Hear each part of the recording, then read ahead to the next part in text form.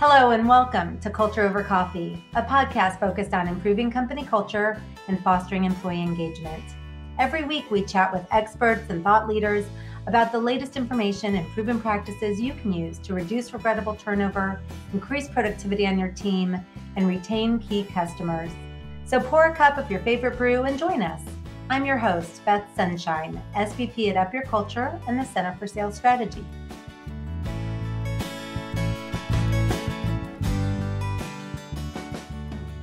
In this episode, we're continuing our exploration of each of the 4 engagement elevators. Today, we're going up in elevator number 2, people development. This elevator drives managers to demonstrate that they care about their people, build individualized relationships, transparently share information, coach both strengths and weaknesses, and provide meaningful feedback.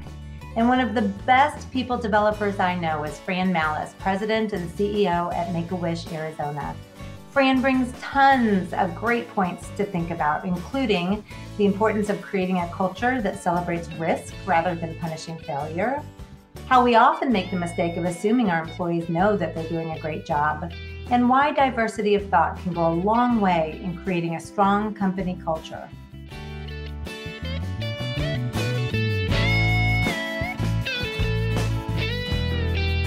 So Fran, thank you so much for joining me today for Culture Over Coffee. I had the pleasure of working with you, for a lot of years now. Yes. You were a client. Now you're not. Even now, though, we've made time to connect, to talk about talent, ways to develop people, ways to increase employee engagement. Recently, we talked about team building. I know people have always been a passion of yours, so I'm really glad that you've agreed to be here today to chat, talk a little bit about people. Of course. Well, thank you for the opportunity. Anytime. I'm grateful anytime I get to see you and talk to you. So this is fantastic. So really appreciative of you taking the time with me. Love that. Well, this will be good. So you're familiar with the 4 engagement elevators that we use to help organizations lift culture, elevate engagement. And that's really what this whole season of this podcast has been dedicated to. We've been exploring each of the elevators for our listeners. We've been going through them one at a time. And today we're going to focus on people development. I know your passion for your employees has always been one of the things I've most enjoyed about working with you. I think it's just a hallmark of yours.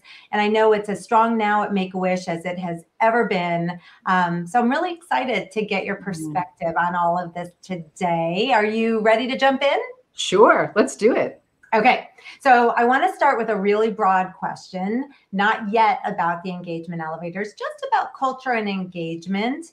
I just want to know, why do you think that it's important for any company to focus on these things? Why does employee engagement matter, or what benefits can a company see if they do focus on employee engagement? So it's everything, right? So as you know, from kind of hearing me for many, many years, having a people-focused culture is where it all starts.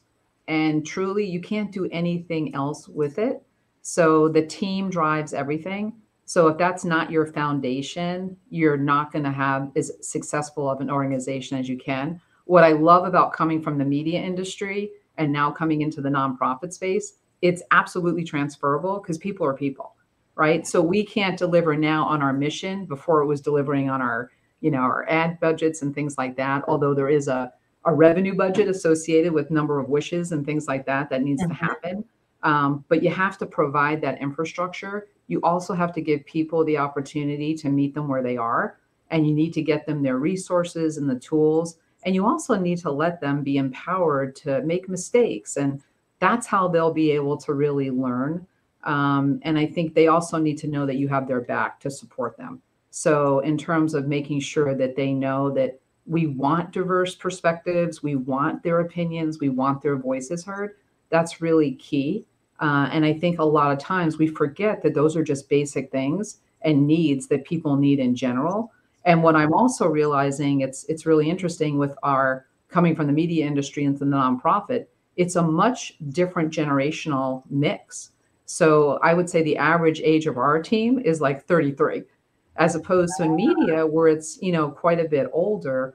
There's just different things that really motivate them and inspire them. and it does need to be about what's important to them.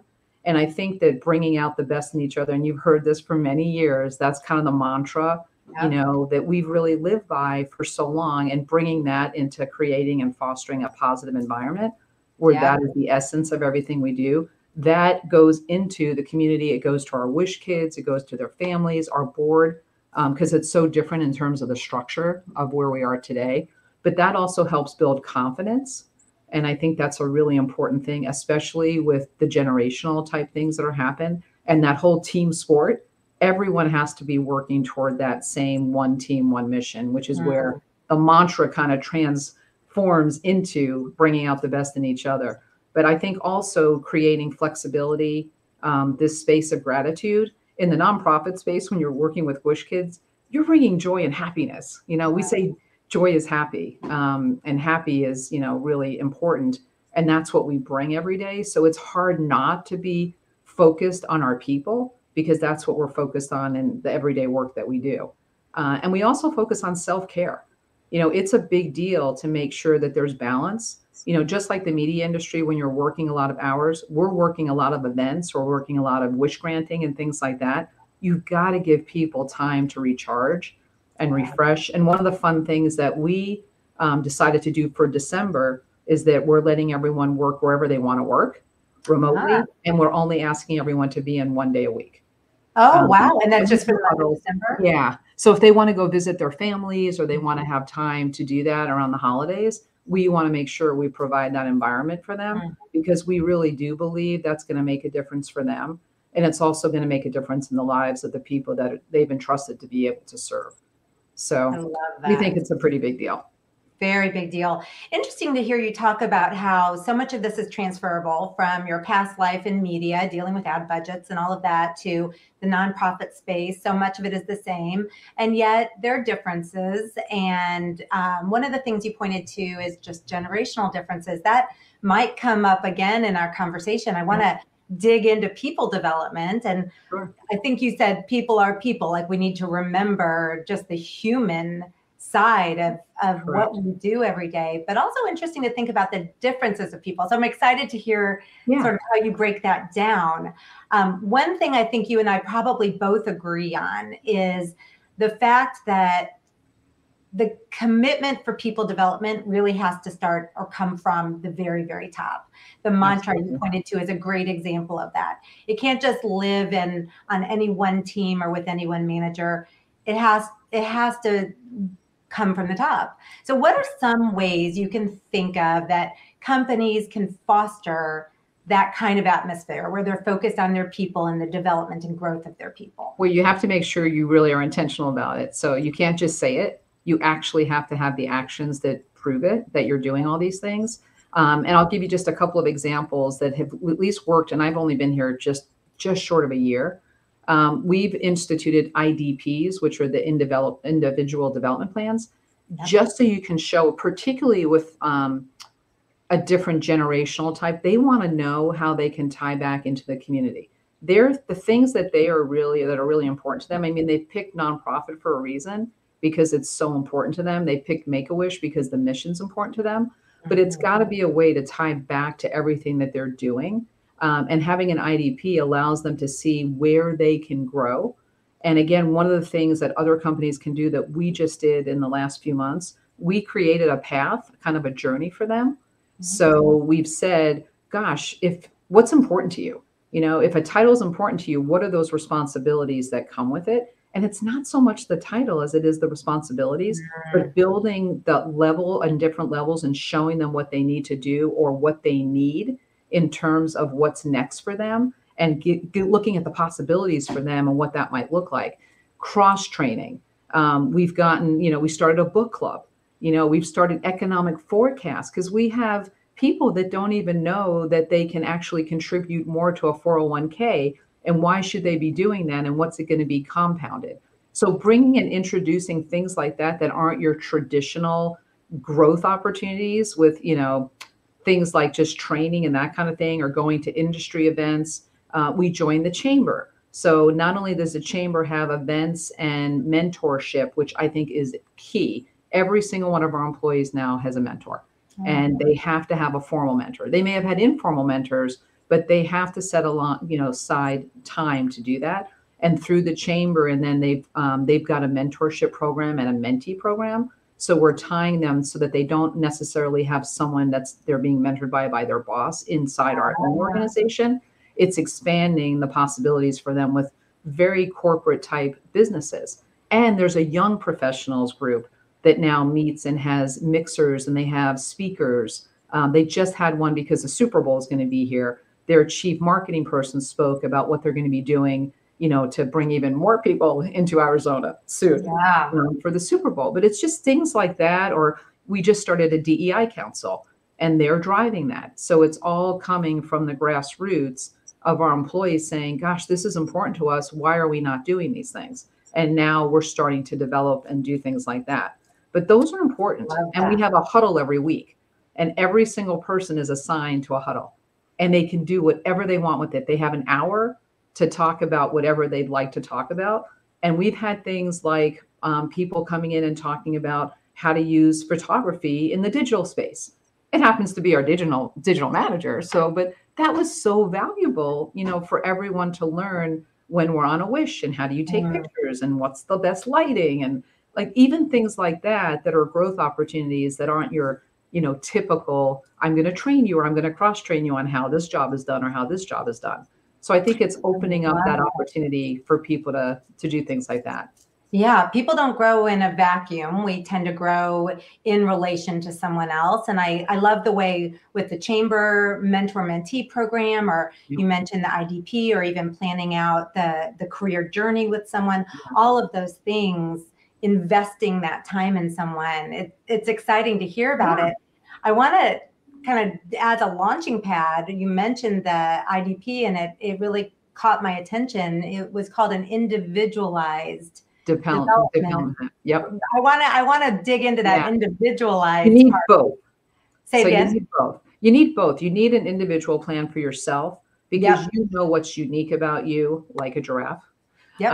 I had to get the giraffe in there to be able to stick in. I'm glad. It wouldn't be a conversation with you if you did not. You might even need to elaborate on the giraffe. But yeah, we'll see if we have time. But it's really important, because there's certain things that there's going to be gaps in all of us, right? On what we need to know, or what we need to learn for that next thing that we want to do. But then the things like digital photography, or we had 8 people from our team that spoke at the national conference. They were excited and nervous about it, right? One of the things that I'm finding with this team, they don't like getting up and speaking in front of people other than the team itself. So just being able to say, hey, have you done Toastmasters? Or, what's going to make you more comfortable? Because you're great when you just start talking about all that knowledge that you have, and repositioning their mindset that they're actually giving a gift to someone when they're sharing with them their experiences. And just rephrasing that, so they learn a lot of the more general things in our huddles, or when we have our board members come in and talk about what they do for a living. But then the individual piece is, I want to be able to be a better public speaker, or, I want to learn Excel. I mean, simple little things that we forget about, that maybe along the way, they didn't learn how to do PowerPoint, or they didn't learn how to do some type of graphics package, or whatever it might be. And just giving them that confidence that they can take those classes, particularly when they're online. And Make-A-Wish America offers an amazing university that allows for that. As a federated model, we get all of those resources available to us, and they can do it on their own time too. And then they can work with their leader to make sure that they get the things done when they need to get them done.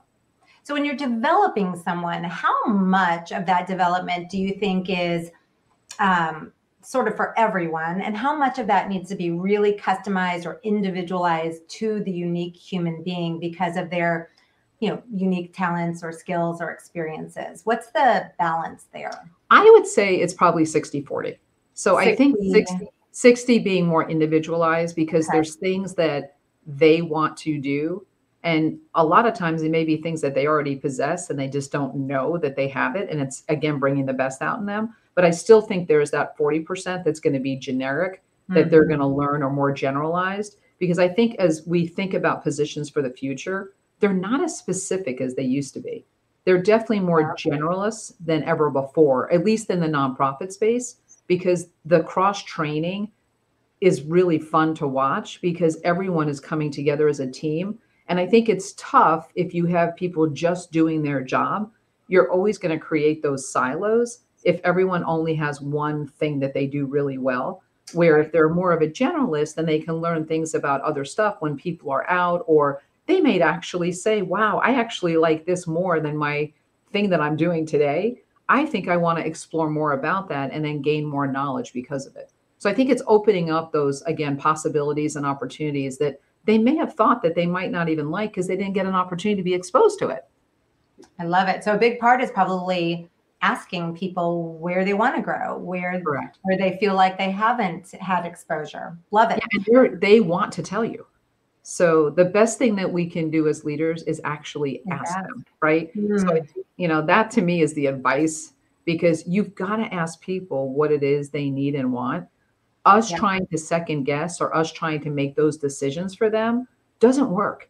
It doesn't work with anything that we do in life, right? Because we're making assumptions when we don't really know unless we talk to them.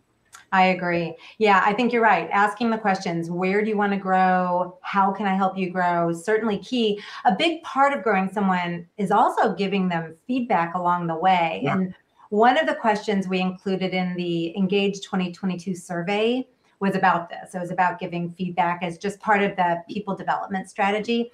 So I want to tell you what we learned, and then I want to get your reaction to that.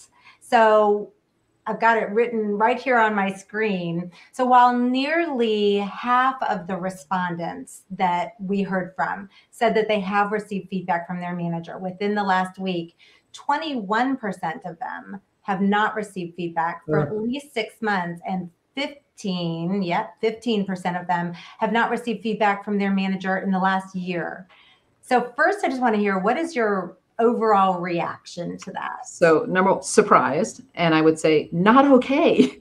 That is not okay. So I think, again, as leaders, right, of organizations, we have got to be better at that. So we have to be intentional. And I will share with you that and this is something, we did at Cox that, was a great learning practice that I brought over. We do listening tours. So I meet with every single employee twice a year. So definitely easier to do with less than 40 employees, right? Because you can pull it off for an hour. But it's really important. And those are the times where you ask, what makes you tick? What ticks you off? What is it what matters to you? Why are you here? Why do you get up in the morning? Not your traditional, hey, what's your biggest challenge or what's your biggest opportunity? They get that in their one-on-ones. So what surprises me the most is that our team does one-on-ones. Some of them do them weekly, depending on what department you're in. With wish managers and things like that, we're doing so many wishes a day that you kind of have to meet, more often. But I would say there's not one person in our building that doesn't have a touch point with their leader at least once a month. So that's why it's feedback in that on their performance or on whatever. So why do you think that is such an important part of developing people, specifically feedback? Yeah, so I think it's two parts. I think there's the part where you have to tell people what they're doing well, and you need to encourage them and help build their confidence so that they do more of that. And I know you're a big believer in strength finders and Gallup and all of that. You got to make sure that you're honing in those skills that you do really well. The other part of that is you've got to, we say it's a gift, right? Feedback's a gift. You have to let people know when they're stubbing their toe.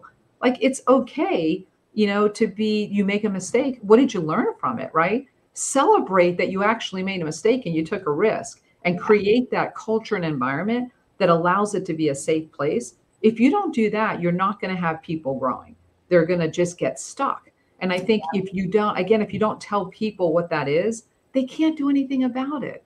So you've got to have that balance of making sure that they know exactly, what's occurred. And a lot of times they probably know anyway. And it's not, berating them. It's actually saying, all right, what happened? What are you going to do different next time? Or, if you had a do-over, what would you do differently?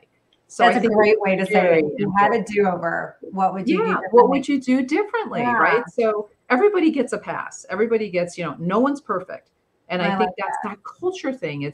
You can't be afraid to say, I made a mistake. And Again, I Right. think that starts with me. I have made tons of mistakes along the way here, right? Especially in a new environment and I'm learning every day. Yep. Being vulnerable is so important because when you show everyone it's okay to do that, I'm seeing more and more people go, okay, I messed up. Here's what happened.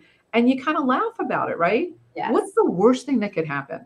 I mean, what on earth could we do? We're not going to hopefully do something that's going to be detrimental, right? If we make a mistake, we learn from it Yeah. and we say, okay, here's how we would fix it next time. And we'll make sure that we don't do it again.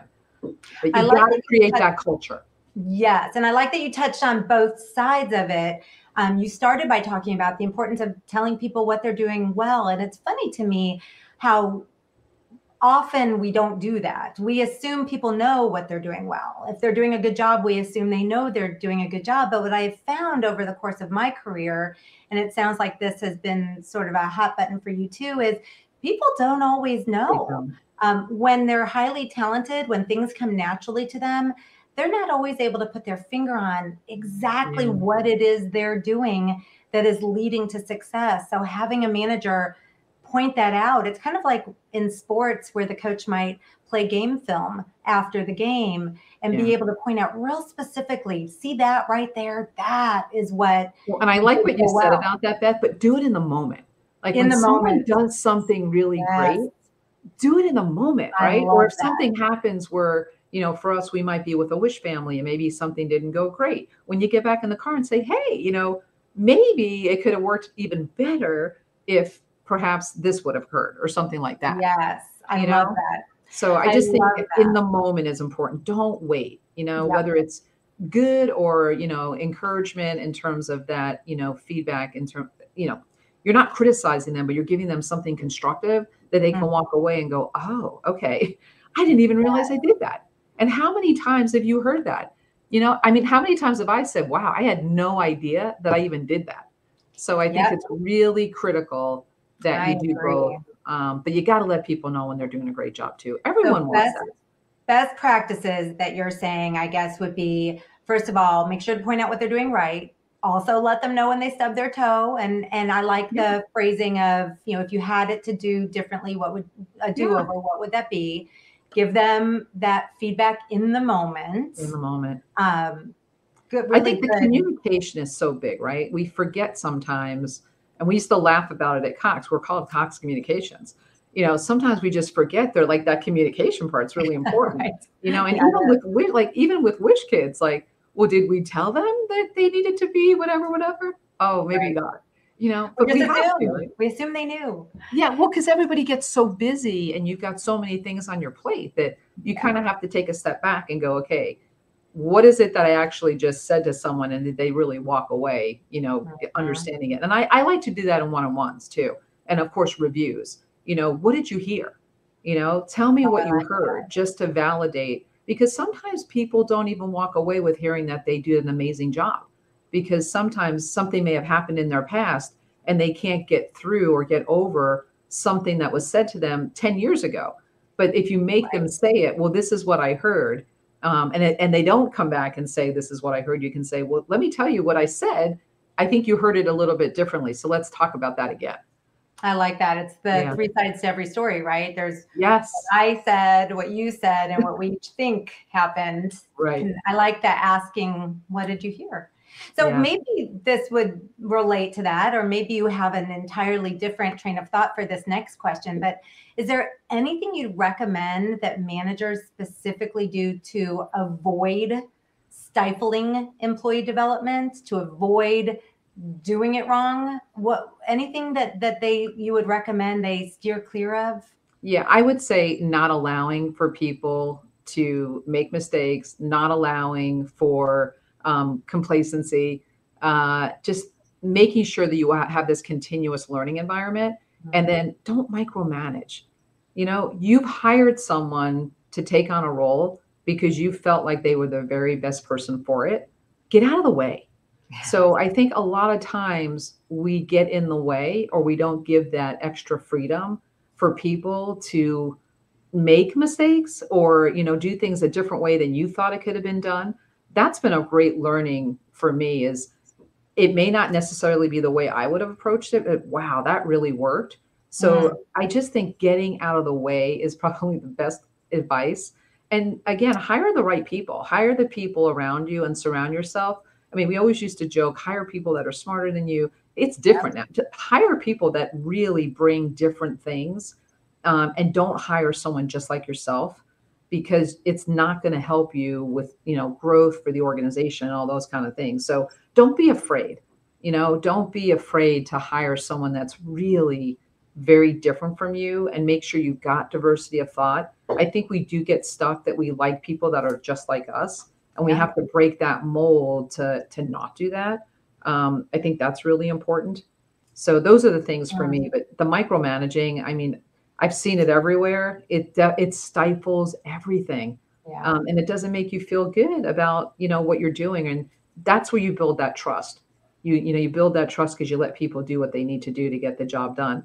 And you know what? A lot of the times they do it even better than Yeah. the way that you thought that they could do it.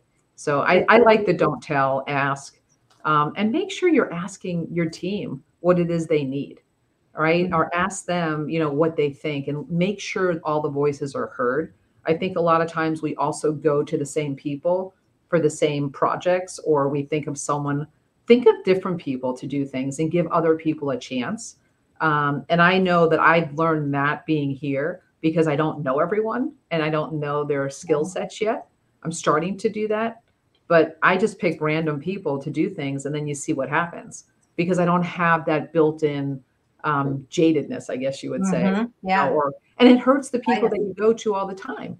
It creates kind of a little bit of animosity that they are, reviewed as or viewed as, someone that is really close to you, or it might be a favorite, that type of thing. I think it takes all of that out of the mix if you go to different people and give everyone a chance to do different things. And Mm, even the ones that don't raise their hand, because the usual ones raise their hand all the time or volunteer. I'm interested in the ones that don't. Why are they not volunteering? Why are they not raising their hand? So mhm. giving people, and then once they do, again, they build that confidence, and then you've got everyone that wants to do everything, which is really kind of fun, and it makes it very fair and equitable. A lot of what you're talking about, from creating diversity of thought to not micromanaging, not getting in their way, a Yeah, lot of it, even going back to where we started our conversation with the IDPs, really relies on building trust. I'm yeah, hearing the theme of trust sort of running through everything you're saying. Your people have to trust you, and you have to trust your people in order for you to develop right. them and And really. values, right? What are the values of the organization? Create the values that are important to the team. And a Mhm. lot of times, I know we have even Make-A-Wish America values, which are great, but we have different ones for the Arizona chapter, right? Because there's Yeah. different ones that are important to us, that are really, really, really important to us, Mm. that we're working on every day. I'm so glad you added that. We are out of time, but boy, I could do this Oh, all day with you. I want to me thank you. too. I Thank don't you like for being taking out of time. time. I Oh, love no, our we'll do time it again. together. We'll do it again, and we'll talk Oh, offline, because I do love talking about just people and engagement and growing, our organizations and our people. So thank you for making this time, having some culture over coffee with me. You've of shared a course. lot of information. You have a lot of unique perspectives. You had some very unique ideas that I think our listeners will walk away with.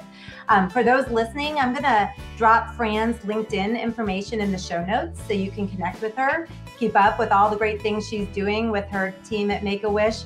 You can also ask her about the giraffe, because we didn't have time to get And to that wand. Don't today. keep asking people if they had a magic wand, what would they wish for? That's a really good There's question to another ask, I good think. question. Yep. So start those conversations with Fran. I'm also going to drop in the link to the Engage 2022 report.